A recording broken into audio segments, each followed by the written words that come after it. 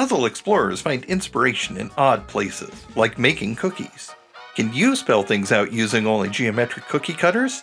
Let's find out. Welcome to the crew.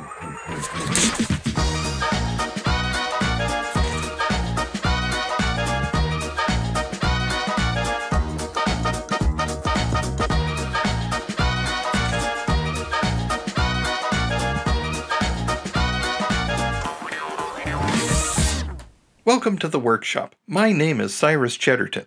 If this is your first time here, the workshop is a place for exploring puzzles, trivia, and all manner of cryptic curiosities. You might even choose to become a member. Today's puzzle actually came about as I was making a batch of cookies. If you're making sugar cookies, you can use circular ring cutters to get that even, rounded shape. And I realized that you could also cut cookies into a donut shape if you wanted to by cutting out a second, smaller circle from the middle. That's where things got more intriguing. My friend Blueberry Raccoon will help to demonstrate what I mean. Blueberry has some cookie dough already rolled out there so that we can show you how this works. You first use a metal ring cutter to create the circular shape from the sheet of dough. We'll pull that circle out and use it. Using a smaller circle cutter allows us to remove the inner hole, which leaves us with a donut shape.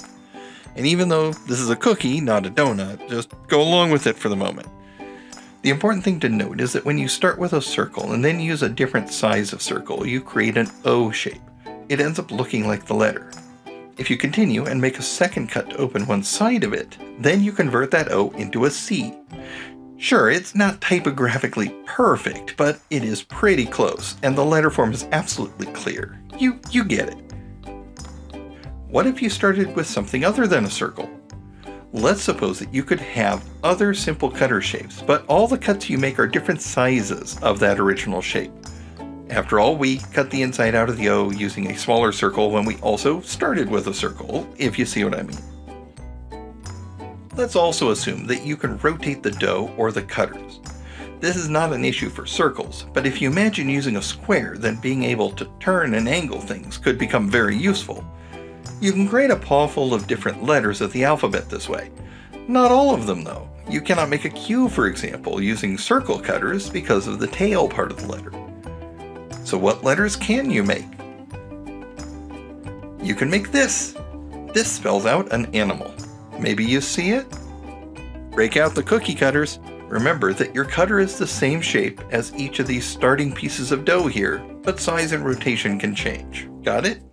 When you found the answer, share it in the comments section. We always do that around here to celebrate having solved a puzzle. Be sure to press the like button if you had fun with this, and share the video with a friend. Many thanks. That about wraps it up for today.